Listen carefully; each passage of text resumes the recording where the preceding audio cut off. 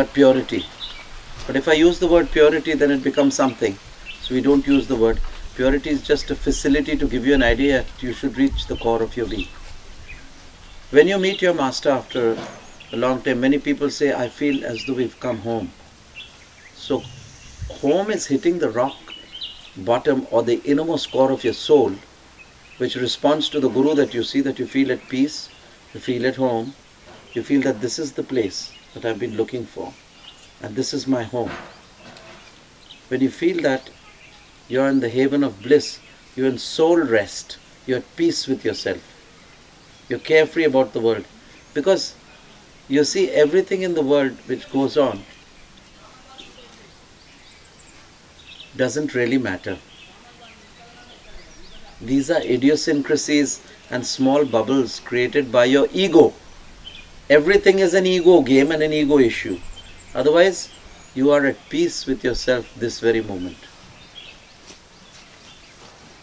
The whole struggle, and you have to do it, mind you. You have to play the game because you've been put in the football field.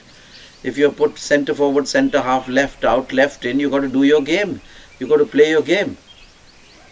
Otherwise, if you don't play your game properly, you won't finish your karma. So, putting all at rest, that you are pure, immaculate, and you can never die. Having this in mind, do your kriya with great ease and relaxation. You are already perfect from within.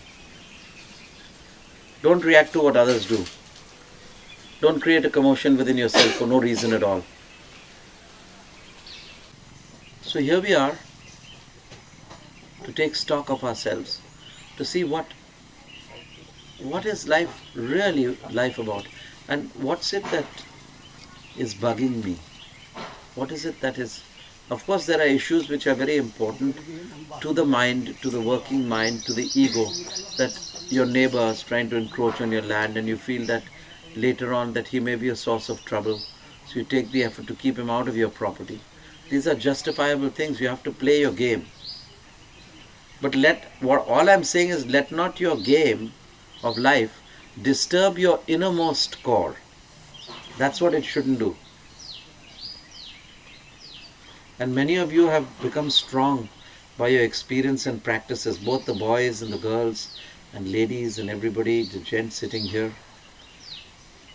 After training for a constant and steady mind is given to you by your girlfriends and your wives.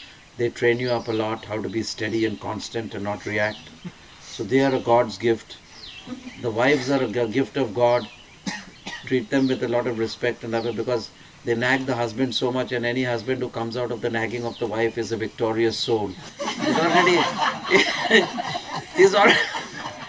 He is already, I won't say he's liberated, it's too much. The wife cannot give you moksha, but she can send you there. She can send you a long way with one kick, and half the football field is covered.